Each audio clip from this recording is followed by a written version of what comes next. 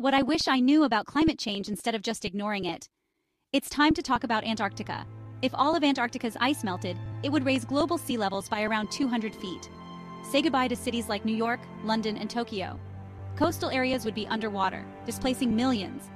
But wait, there's more. The fresh meltwater would mess up ocean currents, leading to extreme weather. Think stronger hurricanes, harsher winters, and scorching summers. And ecosystems? They'd get thrown into chaos. Polar bears, penguins, and countless species would lose their habitats.